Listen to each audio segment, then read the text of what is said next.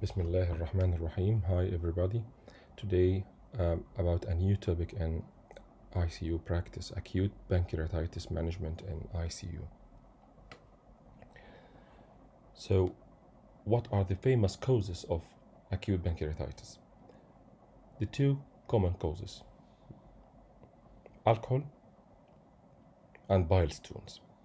And there are other causes like medications, azathioprine or diuretics, post-ERCP, hypertriglyceridemia, infections like cytomegalovirus, Epstein-Barr virus, or mumps.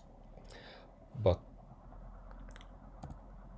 alcohol and the bile stones are all of the most common two causes of acute pancreatitis ever. How to diagnose acute pancreatitis? It depends on detection of two of three. First, abdominal pain, which is suggestive for pancreatitis, which is severe epigastric pain referred to the back. Second, high amylase and lipase levels and should be above 3 times upper limit of the normal range. And third is imaging evidence of pancreatitis, usually by CT abdomen. So if we got two of those three, we have a diagnosis of pancreatitis.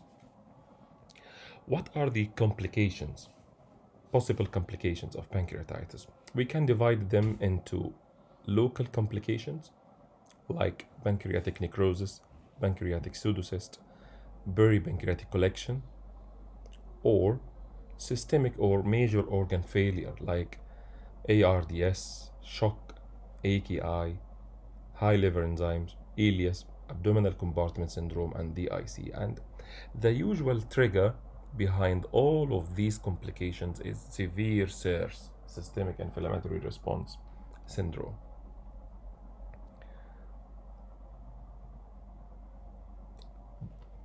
These are images for some complications mentioned.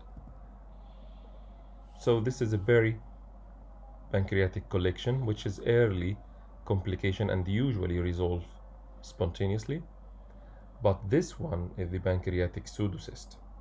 Quite late complications, might need about 1 month at least to happen, and it usually needs surgical intervention for drainage, possibly percutaneously or endoscopically, or classic surgical techniques to deal with the pseudocyst. So now let's start with discussing investigations we need to do to confirm the diagnosis of pancreatitis. Bloods. We need to do amylase and lipase, as we mentioned before, should be above 3 times the upper limit of normal range. And it's very well known that amylase is not specific for pancreatitis. Lipase is specific.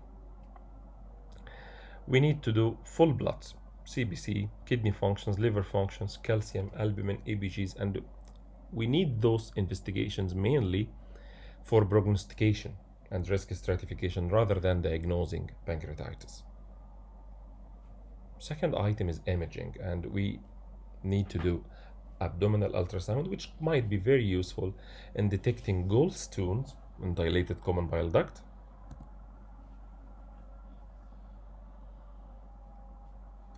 The other modality is CT abdomen. CT abdomen could be done early to confirm the diagnosis if the diagnosis is suspected. If we have suggestive pain with no high enzymes, for example, that time we need to do CT early to confirm the diagnosis and rule out other complication. But if the diagnosis is clear, usually we reserve doing CT abdomen after 3 days, and the idea behind that is just give a chance for complication to happen. So not to underestimate the picture and the severity if you do CT very early. And most commonly, 85% of patients we detect interstitial edema, 15% we might detect pancreatic necrosis. Let's see those examples. So this is normal pancreatic tissue. So this is air fluid level inside the stomach. Behind the stomach, immediately retroperitoneal organ, the pancreas. This is normal. Here, if we compare this tissue with this tissue, this one is very swollen. This is interstitial edema in acute pancreatitis. If you can see black pancreatic tissue like this, with decreased enhancement with IV contrast, it's not enhanced at all. This is pancreatic necrosis. So this is normal, swollen pancreas, interstitial edema, and pancreas with non-enhancement, this is pancreatic necrosis. Next step after doing investigation, confirming the diagnosis, we need to classify the patient. This is very important. We need to know whether the patient is mild or moderate or severe. There are many scoring systems developed for pancreatitis, like revised Atlanta criteria, like Ranson criteria, like Glasgow criteria. But this is extremely important, at least to know which patient is suitable for ICU admission. So according to revised Atlanta criteria, we can classify patients into mild, moderate, severe. Mild, if there is no complication at all, no local complication or systemic complication or organ failure. The patient is going to be moderate if he has one of them, either local complication or organ failure complication, but for transient period, less than 48 hours. So AKI and resolves quickly. The patient is recognized as severe pancreatitis. This is our patient in ICU. If the patient has positive persistent organ failure, meaning by persistent should be longer than 48 hours. So this is severe pancreatitis. We have also other scoring systems like Ranson score, very famous one, and the Glasgow Emery score. So this is Ranson, and as you see, some points can be done at admission, and the other points should be done after 48 hours of the admission. And I consider this maybe the negative drawback for using Ranson criteria. I need quite early classifying a scoring system, not one which should be used after 48 hours. But anyway, it depends on the age, white blood cells, glucose, AST, LDH, respiratory function, calcium, renal function, and every one it takes single point.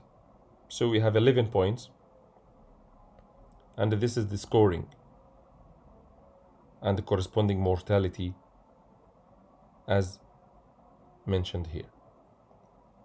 Glasgow Emery score is good that you can use it at admission. Similar factors, and you can use it at admission. So 3 or more is considered severe attack, need ICU admission. So don't exhaust yourself to memorize them. Just download this great app, MD Calc, and put your points in, and the app will tell you everything, whether this patient is mild or moderate or severe, and go ahead. Let's now discuss the important part, management. First of all, ABC is always our first step in managing ICU patients. So if the patient has respiratory compromisation, ARDS, respiratory failure as a complication of pancreatitis, we need to intubate and ventilate the patient. And of course, we will deal with him as if we are dealing with any ARDS patient. Lung protective ventilation, very low tidal volume, 6 ml per kg, ideal body weight, like any ARDS patient. Then the cardiovascular support, C. For this, we need fluid resuscitation. This patient has deficient intake, vomiting, maybe diarrhea, plus vasodilatation and fluid sequestration in the third space due to the inflammatory process ongoing. That's why this patient is very, very, very hypovolemic, and the fluid resuscitation is very important in our management here. And the usual practice was intensive and very aggressive fluid loading between 500 ml to 1 liter every hour. But too much fluid is deleterious as too little fluid as well, and we will discuss why. That's why American College of Gastroenterology recommends crystalloids by this rate, 250 to 500 ml per hour in the first 12 to 24 hours only. Why not continue like this? Because it was discovered that aggressive fluid resuscitation carries increased risk of increased need for mechanical ventilation and the possibility of abdominal hypertension or abdominal compartment syndrome. So we need to balance this. We don't need to give aggressive fluid resuscitation any longer. So we might need to do this in the first 12 to 24 hours only. After that, we might continue with the policy of conservative fluid management like any septic patient, just to maintain the urine output 0.5 ml per kg per hour and normal lactate level. That's it. That's all about fluid resuscitation, very updated data. Of course, we have the vasopressor support. We can use noradrenaline to keep mean arterial pressure above 65 millimeter mercury. And using vasopressors may limit the aggressive fluid resuscitation. This is a good point. Then we'll move to the specific treatment. What about the antibiotics? Should I use antibiotics routinely in every pancreatitis patient? The answer is no. Pancreatitis on its own is an inflammatory process. So routine use is not recommended. So only use antibiotics if there is clear evidence of infection, like gas in the CT abdomen or positive microscopic culture of fine needle aspiration sample from a peripancreatic fluid collection, for example. And in this situation, carbapenem group is the best. Imipenem, 500 milligram, 6 hourly, because of its good pancreatic penetration. But otherwise, it's not recommended to use antibiotics routinely in every pancreatitis patient. In gallstone-induced pancreatitis, we might use ERCP. Should be done urgently to decompress the common bile duct and pancreatic duct. So if there is evidence of cholestasis or cholangitis or gallstone-induced severe attack of pancreatitis. Otherwise, don't do it. If the patient has gallstone-induced mild pancreatitis, it's not indicated to do ERCP, because in this scenario, inducing pancreatitis outweighs the benefit of pancreatic duct decompression. Now we have a clear view about using ERCP in gallstone-induced pancreatitis. Last step is fast hug. Feeding, analgesia, sedation, thrombo prevention, head 45 degrees, ulcer prophylaxis, and glucose control. And we'll start with feeding. The usual practice was to keep the patient nil per mouth to rest the gut and put him on TPN. It's no longer like this. Nil per mouth policy is no longer required. Mild pancreatitis patients can eat and drink soon, as tolerated.